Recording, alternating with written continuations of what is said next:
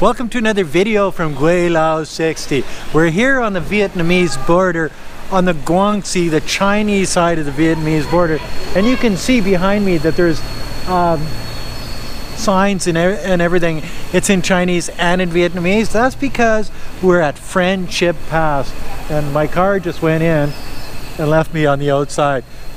Let's see if I could just walk through, or if they stop me and say, "Hey Gweilo, you got to pay twice." Maybe they didn't pay my way. Anyway, this is a pass between Vietnam and China, so it's sort of like a natural border type of thing. It's been here for thousands of years and probably be here for thousands of years more. It's one of those things. So the guy at the thing there just about didn't let me through. He said, "You can't go through." Only he did it in this sort of way. You know what I mean? Like, yeah, I gotta put up with this shit. So we're gonna get in the car now and we're gonna go up to Friendship Pass. So here we are at Friendship Pass, right on the Guangxi, province of Guangxi and the Vietnamese border. This has been the border crossing for like 1,000 years, and it's still a valid border crossing. It's the cheapest way to get from Nanning to Hanoi. What you do is you take a bus from Nanning. It takes a couple hours, and they bring you here. Then you go across the border crossing and you grab a bus on the other side of Vietnam, and off you go to Hanoi. But you see, this has been here. This has been a border crossing for literally 1,000 years. This is weird because the stuff in Asia here has been around for a long time. You get into the West, where Canada, not even 200 years, the States, a couple hundred years, and they think they have culture, they think they have history, but they don't, because this is where the history is. This is an amazing place. And look at, I'm gonna walk over here, and then you're gonna see, I'm gonna turn around and you're gonna see the karst mountains behind me. Like, look at the beauty, and the palm trees and the green and everything. Like, it's really hot here, but it's beautiful. It's, you know, the countryside is something like you've never seen before. When you come to a place like Guangxi province, you're going to find nothing but beauty and pretty and all of that, and you're gonna see history. Now look at this, look at this. Like this like serious history here, guys. If you're a history buff, if you like wilderness, if you like any history at all, Guangxi province on the border with Vietnam is the place to be. So now I'm on the other side of the ancient Friendship Pass thing, I guess, the border as it used to be back in the day type thing.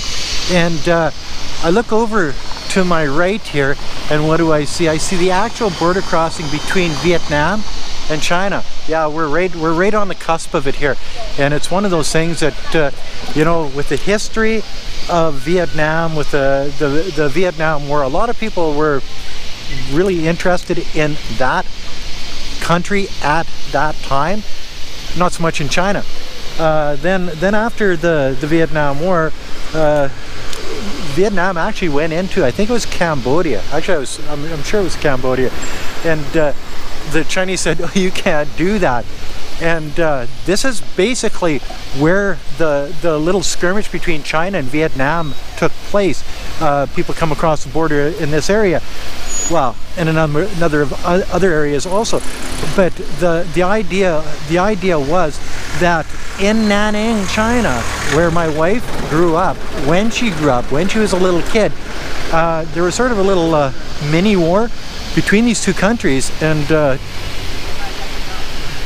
I guess it was pretty serious back then. This is the border where it all happened.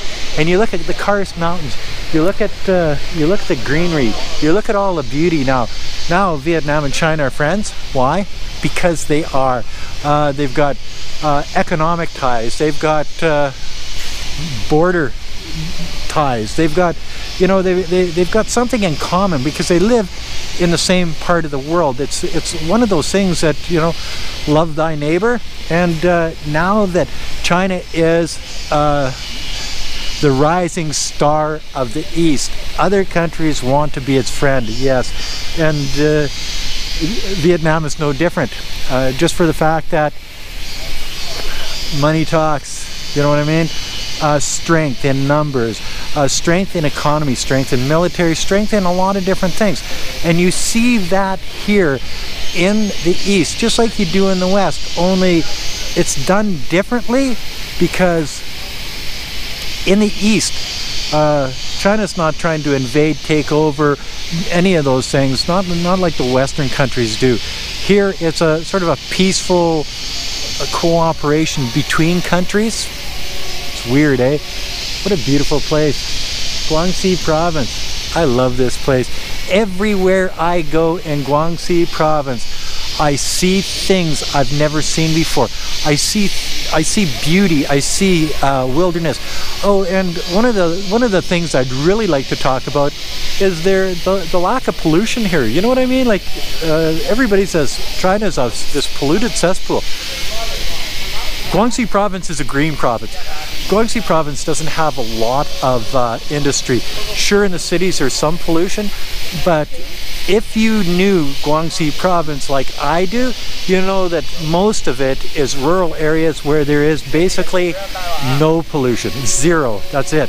It's as clean as Canada. It's as clean as anywhere else. And you know, look behind me.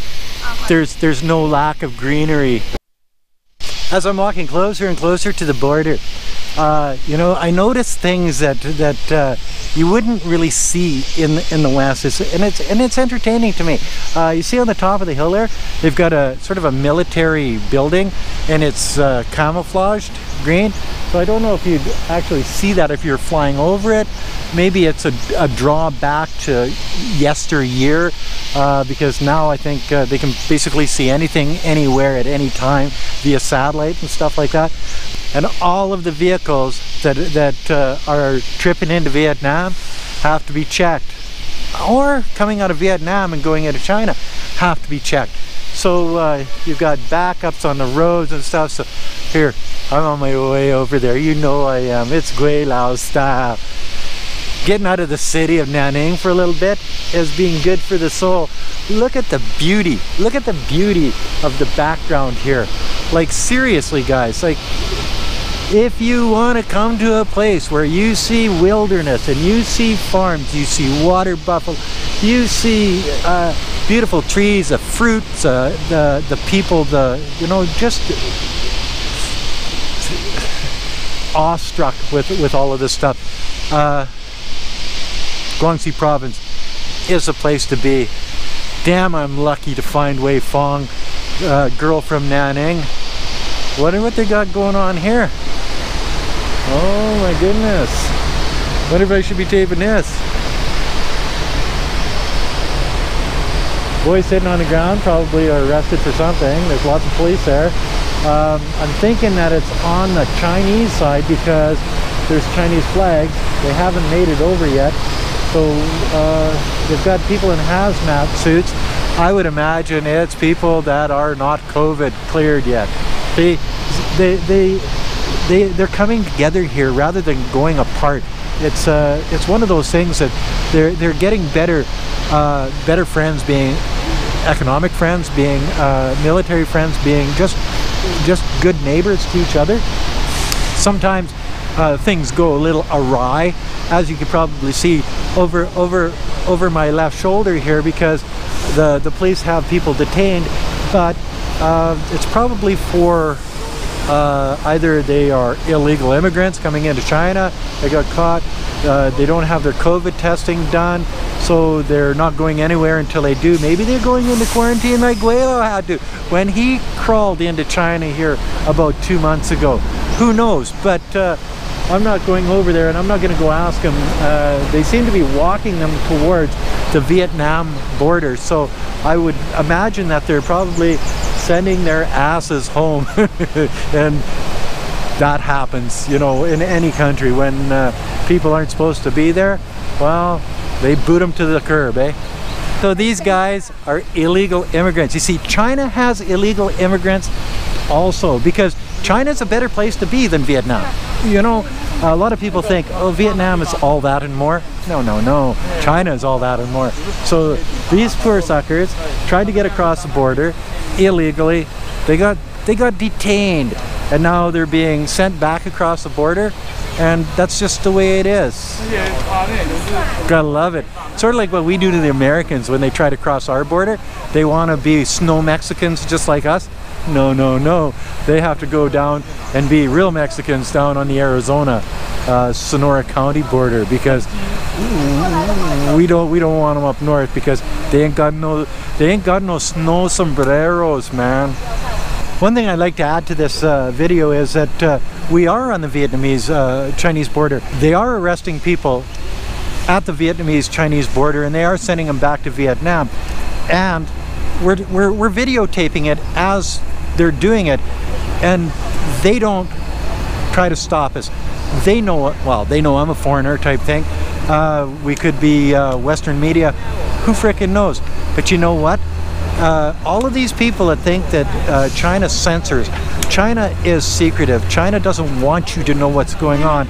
It's all bullshit, guys. They could give a rat's ass whether you're videotaping them doing what they do, because they're just not doing anything wrong. What they're doing is they're doing what any other country would be doing, taking care of their business, protecting their citizens, doing what they think is right in their country, and that's exactly what we saw here today. Go figure, eh? So it turns out the Friendship Pass, as it says on this board right here, was initially built in the Han Dynasty and has a history of more than 2,000 years. So this puppy, 2,000 years old? It's probably been redone a couple of times, but like, okay, 2,000 years old. Wow. I'd read it all, but it'd take me like 10 minutes, and I'm just not going to do that. But let's go to the top and see what goes on up there. See, although I don't believe this part is 2,000 years old, this side could be. You know what I mean? It's not always been like this here. It has been like this in the past. So, you know, there's passes through from Vietnam to China, and there was not a whole bunch of paved roads back then. So 2,000 years ago, this is what you're looking at, guys. Up and down mountains, stairs, probably paths a lot of times, but it's cool, eh? Like, seriously, the border between Vietnam and China. And they've turned it into a museum here inside also. This is Ho Chi Minh, hey? Everybody knows him and his weird beard. You know what I mean? And who's the other guy we found? Zhou Lai. Zhou Enlai. Chairman Mao's right-hand man. Yeah. Okay, cool. So they met here once. They met here once. Yeah. In this place. They met here once. Cool, eh? So there's history right where we're standing today. Cool, eh?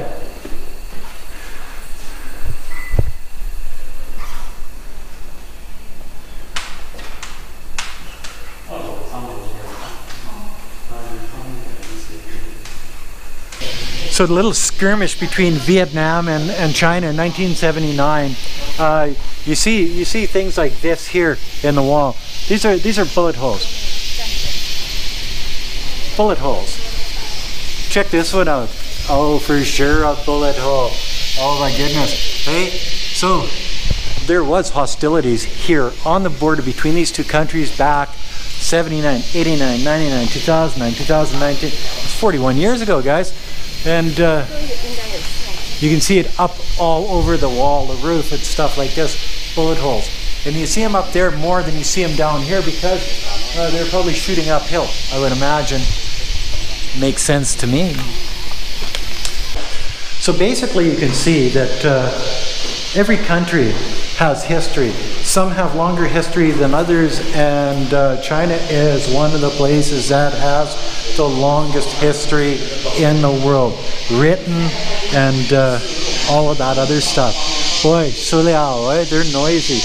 But, you know, just think about it. This border crossing has been here for 2,000 years. My God. and in such a beautiful place too. You know, if you look at it, you know, the French colonial style building, yeah, those French were here, and as I say, see, and up on the side of the mountain there, it's all village land where people live and thrive. Yeah, cool. You want to live on a mountain? Move to Guangxi province. I always do an ending for every video that I've ever made, but when I was at the Friendship Pass on the Vietnamese border, I forgot to do an ending, so I figured I'd do it in my backyard. And it's sort of a good thing that I did forget, because when I got back, I was watching a video that I think Jamaica Funk made, and it's how to draw Gweilo 60. So I'm going to plug this guy. I don't know what his political affiliation is or anything, but the guy can draw. I think he made my eyes a little small. It sort of looks like one of the Rolling Stones cartoons type thing, but I think it's great. So in the description below, I'm going to put a link to the video, and I think it's a great thing. Like, comment, subscribe on that video for sure, because the guy is obviously talented. Anyway, that's another video from Gweilo 60, not from Friendship Pass, but from Nanning again. But the video is about Friendship Pass. If you like this video, as always, like, comment, subscribe, push that share button, hit the bell, resubscribe. Thanks for watching, and never forget to put a couple bucks on the children's Patreon account. It's for a good cause. Bye now.